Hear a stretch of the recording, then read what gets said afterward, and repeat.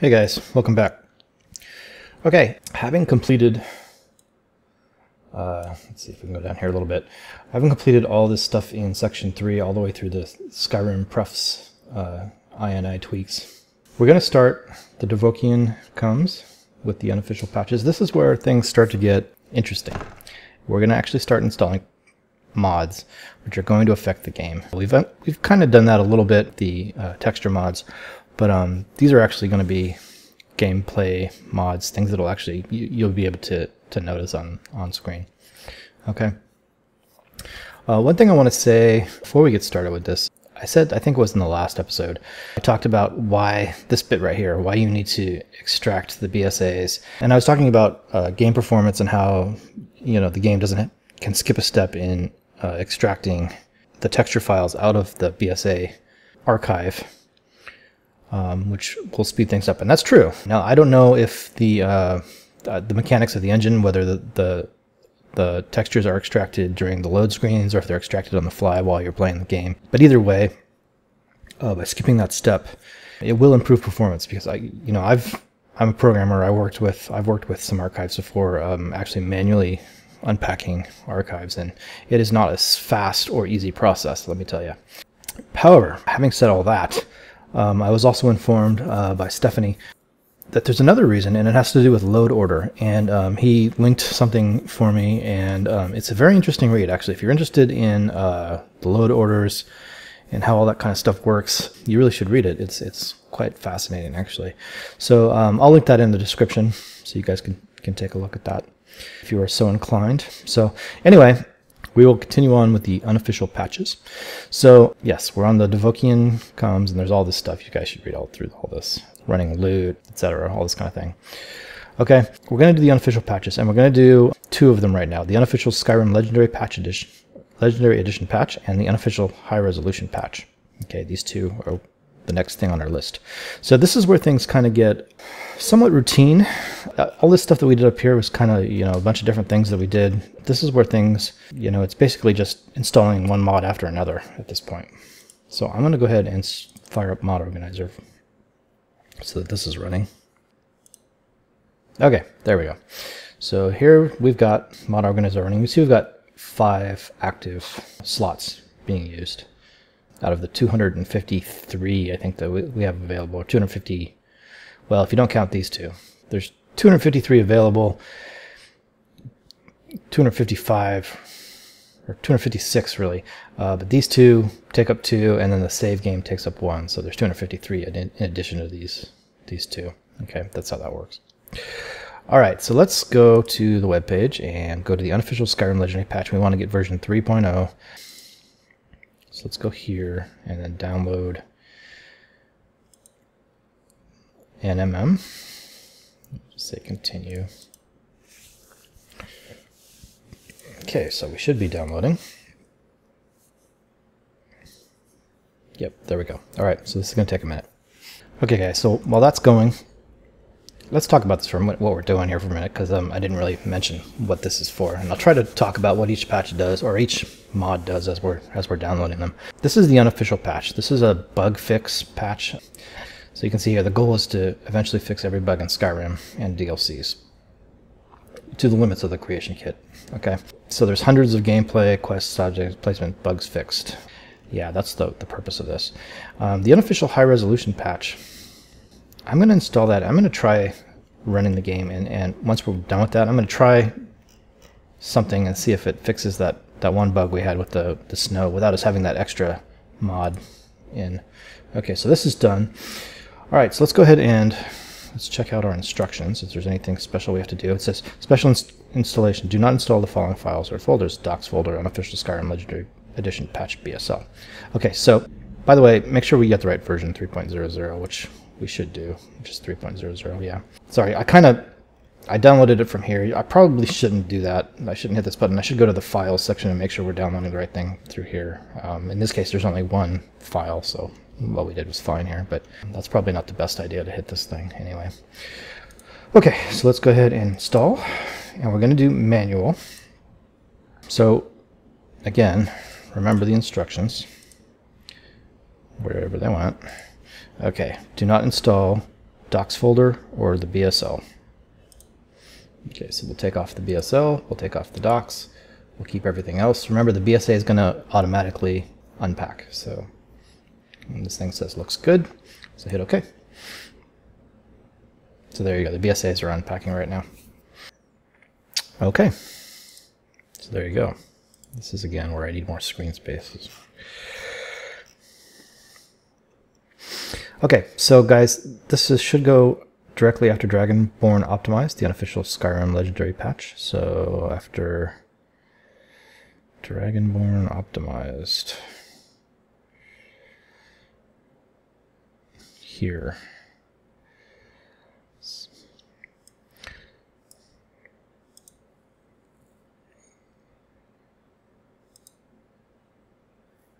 So if I turn this on right now, it's sitting here. I'm going to lift this up to here. That's where it's ought to go. Okay, these things just all went red. Well, it is what it is. That's what it says to do, so I'm going to assume it knows what it's doing. All right, so there's your first patch. So let's go back to our instructions again, guys. So now we're going to do the unofficial high resolution patch. So let's go there, and we'll go to Files, and this is version 1.19a, which I suspect is the version, oops, 1.19a, that's the one he wants. So let's go ahead and download with Manager, and continue.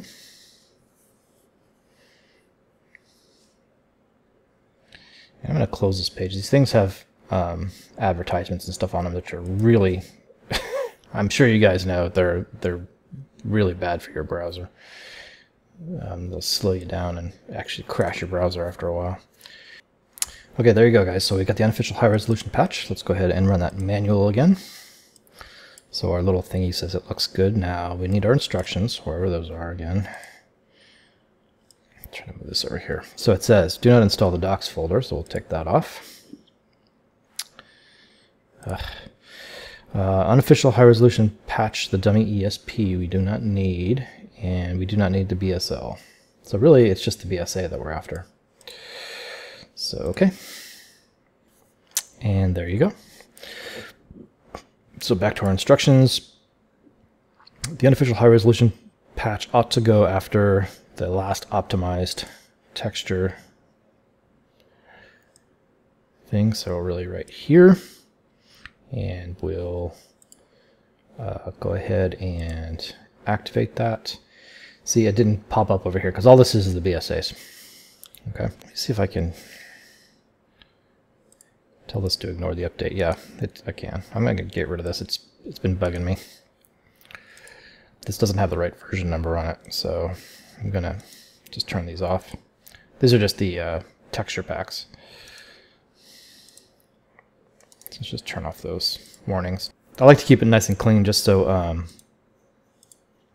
you know, if something does pop up that we needed to pay attention to, it's not buried in a bunch of other, you know, red flags. So, okay, so there you go, guys. We've got the two resolution packs. I'm going to try something here. Just out of curiosity, I'm going to turn off the high-res texture pack 2 fix for a second. I've got a feeling this might have fixed that problem, but let's go find out. I'm just curious to see if this works. It's going to work. Okay, guys, so yes, you can see that blue stuff's back, and that's because I turned off that one fix. So I guess that high-resolution texture pack doesn't fix that problem. So that's good to know. So I'll go back to the desktop, and we'll just turn this back on. It's interesting little effect there. I'm surprised he doesn't mention that in the guide, actually. It's kind of weird. Anyway, okay, so let's go on. We've installed the unofficial patches. So this is just bug fixes. There's nothing really we can test this with, really, that I know of. We'll just have to take it on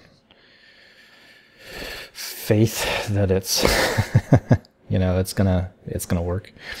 So let's go to the resource mods. Now this is not stuff that's directly going to do anything to our game. It's just resources that are going to be used by some of the other mods we're going to install. Kind of similar to when we install tools. So let's go to Eating, Sleeping, Drinking. And what we want here is the animations package. That's all we're after. We're not actually after this mod. So in this case, you really have to go to the files, and then down here in the optional files, the animations package is what we're after. So let's go ahead and install that. So there you go, it's already done. Let's go ahead and install. Let's see if we have any special instructions here. Let's close that. No, it doesn't look like it. Yeah, that's all. It's just the meshes. So go ahead. So there you go. Now again, we've got some kind of weird flag going on. Okay, I'm just gonna turn this off. Okay, let's pop that on. Hey, I don't want to rename it. Just turn it on. Thank you. Okay, that is also, that pack is not, it doesn't have an ESM associated with it, so it's not actually affecting our numbers here, so that's good. So continuing on to the next one. FileAccess interface for Skyrim script. So this is just something that many mods use as a resource, as a way to save and reload MCM settings. The MCM is the, oh, I forget what it stands for, but it's the thing on the menu that where you can set things, set up mods and whatnot. So let's go ahead and take a look at this. Let's go to the files page. So what are we after here? 121 FileAccess interface for Skyrim script. This guy right here looks like. This is an example. These are old versions. Okay, so 1.21 is the version we're after, I believe. Yep. So here we go. Download the manager. I'll close this so it doesn't start crashing my browser. And install. Okay, it looks like we need all this stuff. I don't think there's any special instructions here, right? Nope. So it does depend on SKSE, which we already have, so that's fine. So okay. So there's SKSE right here. So this has to go underneath SKSE. You can't like stick it up on top of it. Let's go ahead and install that. So that should have, yeah, there it is. FISS, there it is. So it's our 6th mod. Okay, back to our instructions, and then we'll do the Papyrus modder scripters utility functions. So again, just more functions for the mods to use. This is not really anything that affects our game directly. So let's go to the files, and we're after version 3.2, is that right? He says 3.1. We've got an update here, apparently. Well, do we go with the newest version? Interesting question. This was just updated on January 4th. I'm going to go ahead and do the new version. Potentially could get us into trouble. But it shouldn't. I mean, you know, it could conceivably, but I'm going to go with the 3.2. Okay, SKSE 1.73 required. Yes, we should have SKSE 1.73. Yes, we do. So that's fine. So there it is. Let's go ahead and install it. We do not need the README file, I believe he said. Let's close that. Yes, the README file we can take out. Everything else is good. And turn it on. Looks good to me. Oddly, it doesn't appear over here. Interesting. I wonder why that is. I guess because it's just utility functions, so it doesn't actually load anything into the game. Maybe. Interesting. Interesting. Okay, guys. Let's see where we're at here. So we got a list of fixes coming up. I think I'm going to stop this video here. We can run and make sure everything's running okay. We should actually probably run loot just to make sure everything's ordered in the proper order. We've got it ordered the way he's suggested, so I don't think loot's going to change any orders. But it's a good idea to run loot. just to make sure everything's ordered properly. So I'll hit the, let's update the meta list, right, or the master list, and sort.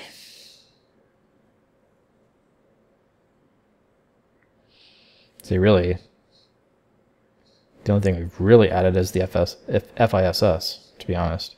Everything here looks fine. We don't have any errors, so go ahead and apply. Close out. Looks good to me. Let's go ahead and run. Just make sure everything's working okay. Whoops, we're running loot again. I'm sorry. No, my bad. I meant to run SKSE.